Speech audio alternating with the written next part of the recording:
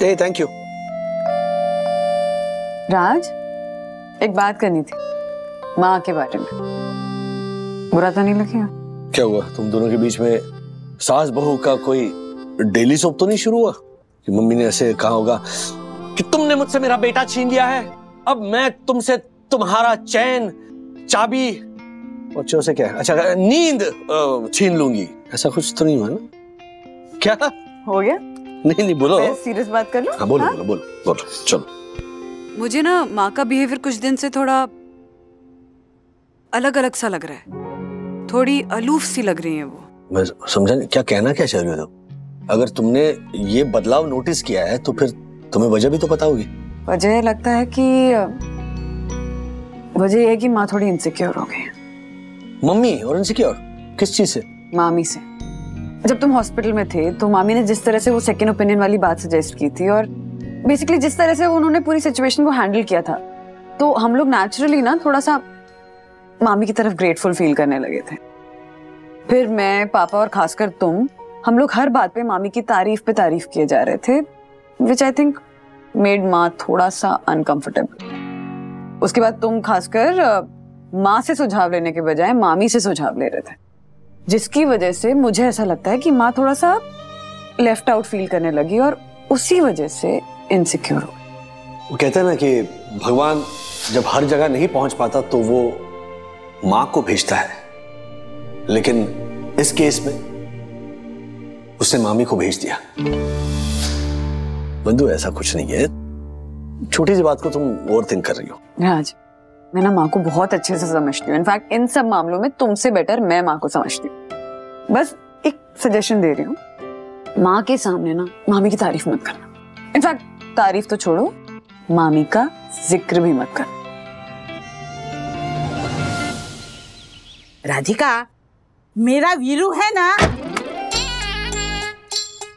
हाँ, ध्यान मत दे। चल, बोल, तू क्या बोल रही थी? मेरा वीरू मेरी बात कभी नहीं काटता, और 4 लोगों के सामने तो बिल्कुल ही नहीं।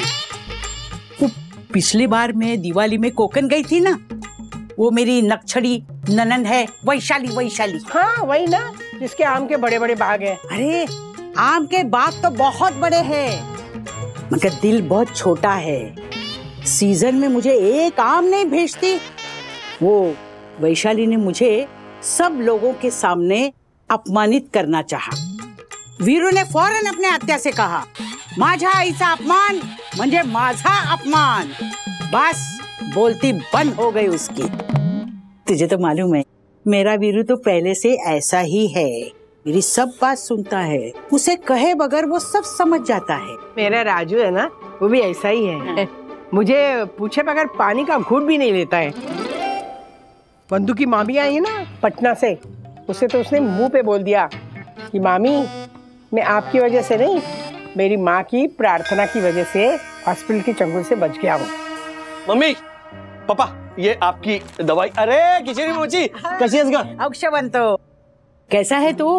अपनी सेहत को संभाल, ज्यादा टेंशन मत लेना। बिल्कुल। वीरू कैसा है? अरे एकदम मस्त, 1 घंटे में 4 बार मैसेज कर चुका है, गाड़ी भेजू क्या, गाड़ी भेजू क्या। मैं बाहर रहती हूँ ना, बेचैन हो जाता है, टेंशन आता है उसे। हाँ, चलता हूँ। मम्मी। राजू, हाँ? मुझे ना एक 2000 रुपए चाहिए थे। 2000?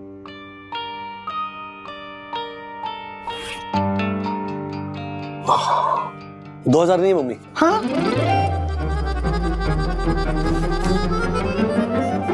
4000 लीजिए। अरे 4000 दिए। और कुछ चाहिए? नहीं। अरे कमाल है, क्या? मेरा चश्मा रिपेयर करके नहीं लेके आया तू राजू। सो सॉरी मम्मी, मैं वो दुकान से पिकअप करना भूल गया। क्या राजू, तुझे पता है ना, चश्मे के बगैर ना मेरा सर दर्द होता है, ऐसे कैसे भूल गया तू? हाँ, चल कान पकड़ और माफी मांग। Okay, sorry mummy. आज ऑफिस से आते वक्त मैं आपका चश्मा 100% लेकर आऊंगा। राजू, तू कान पकड़ के क्यों सॉरी बोल रहा है? अरे आप माँ और बेटे के बीच में क्यों आ रहे?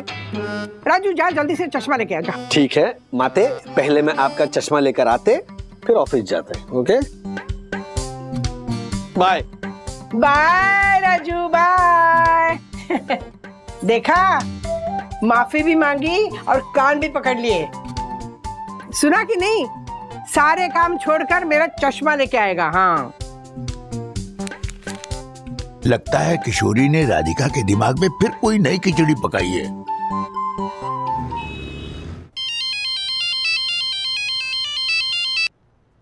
हेलो राजेश, वीरेंद्र बोल रहा हूँ। अरे वीरेंद्र, कैसा है? आज सुबह ही किशोरी मौसी से तेरे बारे में पूछ रहा था, इसीलिए फोन किया है। तूने बहुत बड़ी गड़बड़ कर दी। मैंने? कैसी गड़बड़? तेरी बचकानी हरकतों की वजह से मुझे बहुत प्रॉब्लम हो रहा है। एक मिनट, तू क्या बोल रहा है?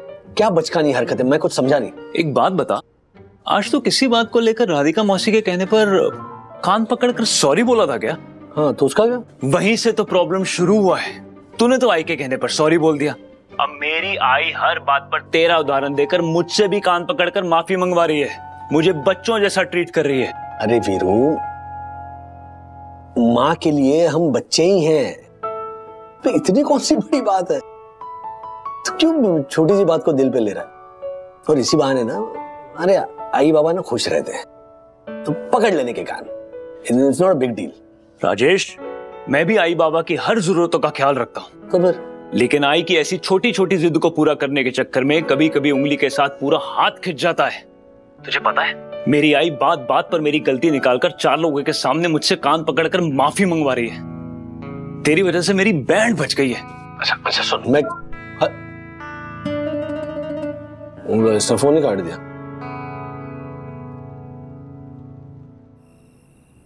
बंधु, आज ही वीरेंद्र का फोन आया था, किशोरी मौसी का बेटा। अचानक? क्या? आज सुबह मैं मम्मी से मिलने गया था।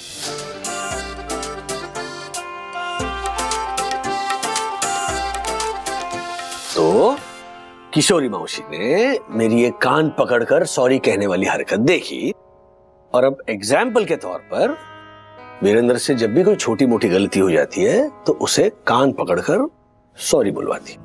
तो अब वीरेंद्र इस चीज के लिए तुम्हें ब्लेम कर रहा है? मेरे समझ में नहीं आ रहा है, मम्मी के सामने कान पकड़कर मैंने कोई गलती तो नहीं की। नहीं राज, कोई गलती नहीं की। माँ के लिए तो तुम अभी भी वो छोटे से राजू ही हो ना। माँ बाप के लिए बच्चे कहाँ कभी बड़े होते हैं। अथर्व को ही ले लो, कल को कितना भी बड़ा हो जाए हमारे लिए तो वही छोटा सा प्यारा सा बदमाश सा अथर्व ही रहेगा। एग्जैक्टली, मैंने यही कहा, लेकिन तूने मेरी बैंड बजा दी। ऐसे चिल्लाकर गुस्से में फोन पटक दिया उसने। मुझे लगता है कि माँ ने ना किशोरी मौसी के सामने तुम्हें जानबूझकर डांटा, ये दिखाने के लिए कि देखो मेरा बेटा अभी भी मेरी कितनी इज्जत करता है, मेरी कितनी बात सुनता है। इतना दिल पे मत लो, तुम्हें तो पता है ना, हमारी माँ राधिका वागले जो भी करती है डंके की चोट पे करती है।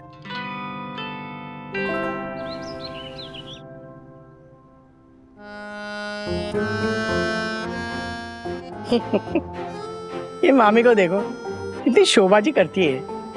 अरे घर जाके योगा पोगा करो या खुले आम बुड्ढी।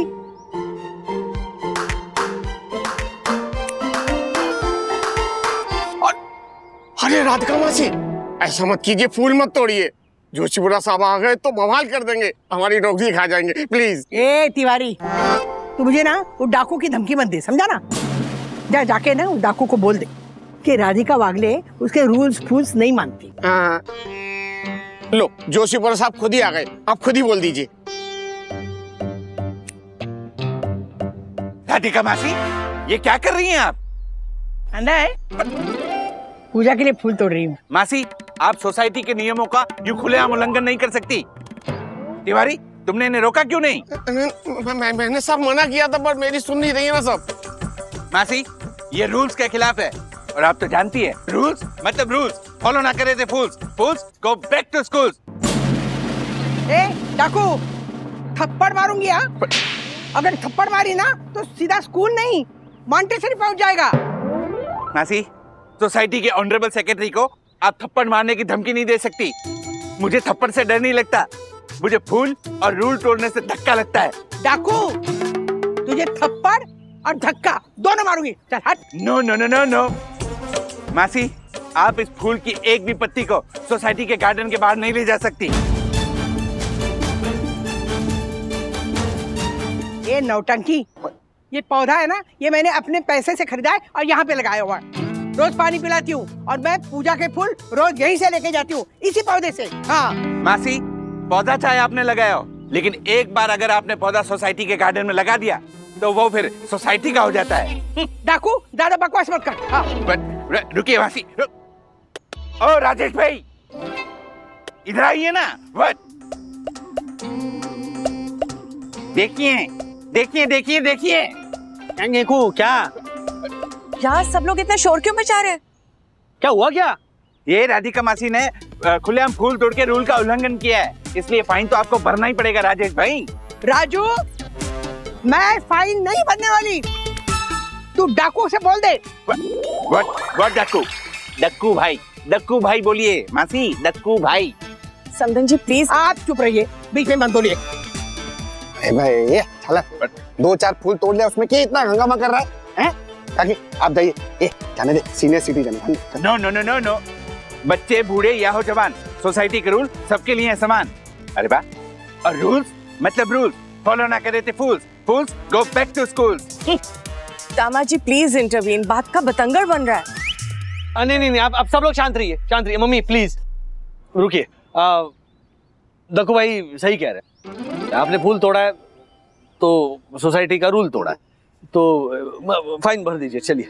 राजू, तू मेरी गलती निकाल रहा है, मुझे फाइन भरने के लिए बोल रहा है? तेरी ये हिम्मत? अरे मम्मी देख, सोसाइटी का मेंबर होने से पहले ना तू मेरा बेटा है, मेरी साइड लेने के बजाय तू डाकू की साइड ले रहा है। यही देखने के लिए तुझे बड़ा किया था कि तू सबके सामने मेरी बेइज्जती करे, हाँ, मेरी बात ना माने। देख, तुझे ना इसकी सजा मिलेगी।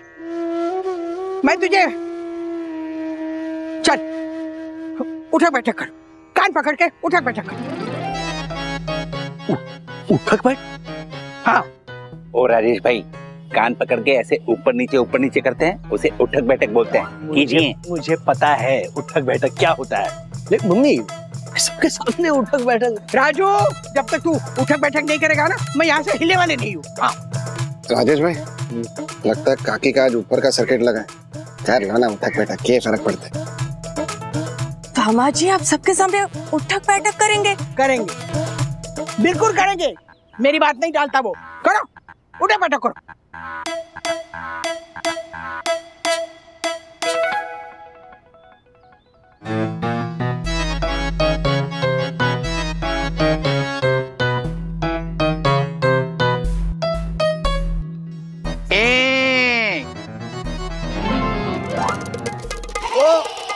राजेश भाई, कहाँ खो गए? किधर हो?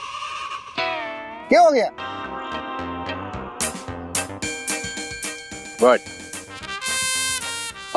कुछ मम्मी मेरी गलती हो गई, मैं कान पकड़ता हूँ, मुझे आपकी ही साइड लेनी चाहिए थी। ओके देखो भाई, फाइन। देखा मेरा बेटा, देखा कितना होनहार है। अरे मेरा बच्चा। ओए, फूल दे। हाँ, सब बीमारी क्या है? नहीं, कुछ नहीं, पूजा करने जा रहे। हाँ। राजेश, मैं भी आई बाबा की हर जरूरतों का ख्याल रखता हूँ, लेकिन आई की ऐसी छोटी छोटी जिद को पूरा करने के चक्कर में कभी कभी उंगली के साथ पूरा हाथ खिंच जाता है। ओ राजेश भाई। हाँ, जी। अच्छा हुआ आपने कान पकड़ के माफी मांग ली, वरना उठक बैठक करनी पड़ती सच्ची में।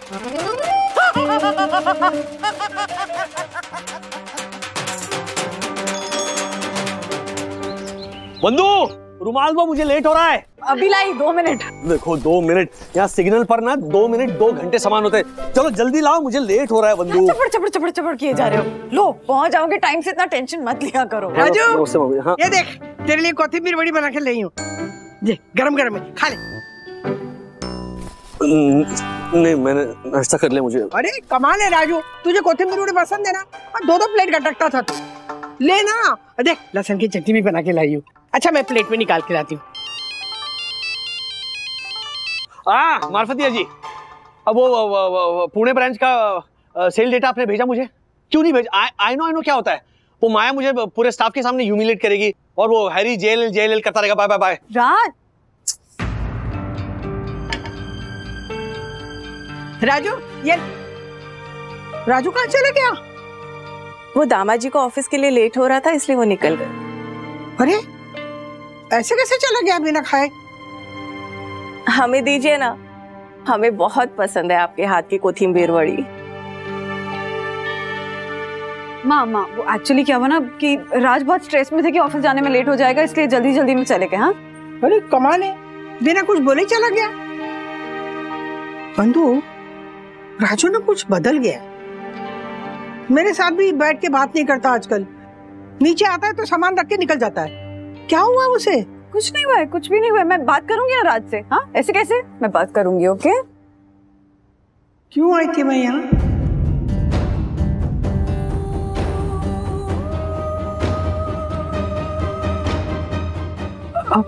आप वो कोथिंबीर वड़ी लेकर आई थी ना राज के लिए? कोथिंबीर? अच्छा, ये सखी और अथर्व को खिला देगा। मैं तेरे पापा को चाय दे के आती हूँ।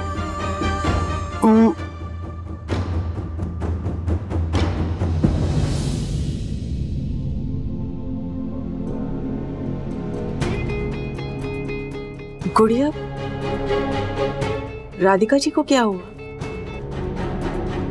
अगर तुम कहो तो हम उनसे बात करें। हमें ऐसा क्यों लग रहा है कि हमारा यहाँ रहना उन्हें पसंद नहीं है। नहीं मामी, ऐसी कोई बात नहीं है। मैं बात करूंगी उनसे, पर ऐसा मत सोचिए। ध्यान से सुनो, अगर वो हैरी माया अकेले में तुम लोगों को केबिन में बुलाए तो उनके सामने स्टार्टअप की आइडिया नहीं बतानी है। ओके? जब 4-5 लोग हो तब ही आइडिया बाउंस करनी है। हाँ, ताकि हमारे पास प्रूफ हो। आई नो सर, अभी थोड़ी देर में हमारी वो ब्रेनस्टॉर्मिंग की मीटिंग शुरू हो जाएगी। एक मिनट। हाँ मम्मी बोलिए। हेलो राजू, कैसा है तू? मैं ठीक हूँ, अभी थोड़ा बिजी हूँ। मैं बाद में बात करूँ? हाँ मम्मी, एक अर्जेंट मीटिंग के लिए जा रहा हूँ। अगर कुछ जरूरी काम हो तो फिर आप बंधु से बात कीजिए ना। हाँ, okay, bye bye bye. Hello Raju, रख दिया?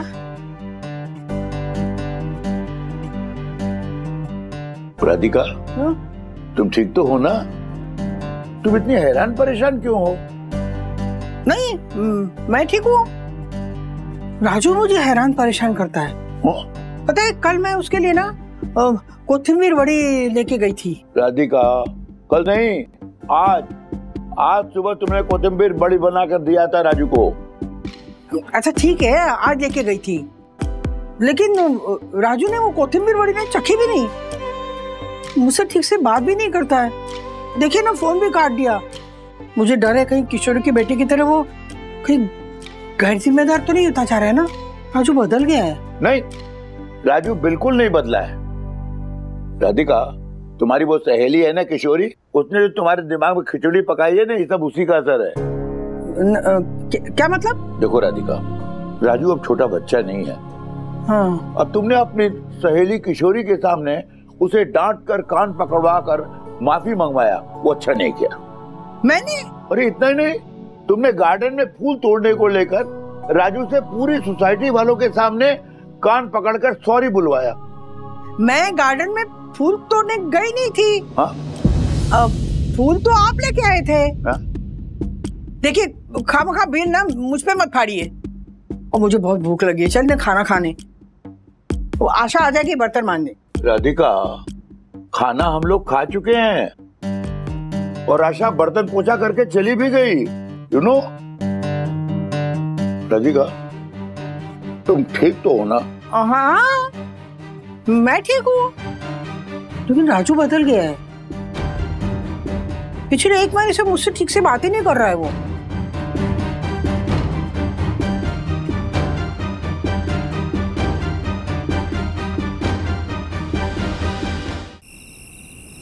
राज, इस तरह से माँ को अवॉइड करके ना इस इशू को और कॉम्प्लिकेट मत करो।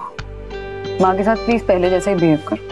अरे मम्मी को ना किशोरी मौसी के सामने उंगली क्या दे दी, अब तो वो हाथ पकड़ रही है। चार लोगों के बीच में देखता हूँ ना मम्मी को, तो डर लगता है मुझे कि कहीं किसी बात पे मुझे डांट ना दे और ऐसा ना कह दे कि चल राजू चल उठक बैठक लगाना शुरू करो। हाँ सीरियसली। देखो तुम माँ बेटे के बीच में कुछ भी बोलकर मुझे बुरा नहीं बनना। उनको तुम्हारा पॉइंट ऑफ व्यू समझाने जाऊंगी ना तो उनको यही लगेगा कि मैं तुम्हारी तरफदारी कर रही हूँ, इसलिए तुम्हें समझा रही हूँ। माँ बाप जब बूढ़े हो जाते हैं ना तो बच्चों की तरह जिद्दी हो जाते हैं। इनफैक्ट बच्चों की तरह जिद्दी क्या, बच्चे ही बन जाते हैं। पापा भी तो इतनी जिद करते हैं, कभी कभी इतना बचकाना बिहेव करते हैं, पर उनको कितने अच्छे से हैंडल करते हो तुम। अरे बट तुमने कितनी हेल्प की थी पापा को ठीक से समझने में। हाँ तो समझ लो, अभी भी हेल्प ही कर रही हूँ। माँ के गुस्से को, उनकी नाराजगी को, उनकी जिद को इस तरह मन पे मत लो। बचपन में जब तुम गुस्सा करते थे या तुम नाराज हो जाते थे, तुम जिद करते थे, अगर तब माँ ने उन बातों को अपने मन पे ले लिया होता तो तुमसे बात करनी छोड़ दी होती या तुम्हें अवॉइड करना शुरू कर दिया होता तो। For more updates, subscribe to our channel, click the show links and enjoy watching the videos.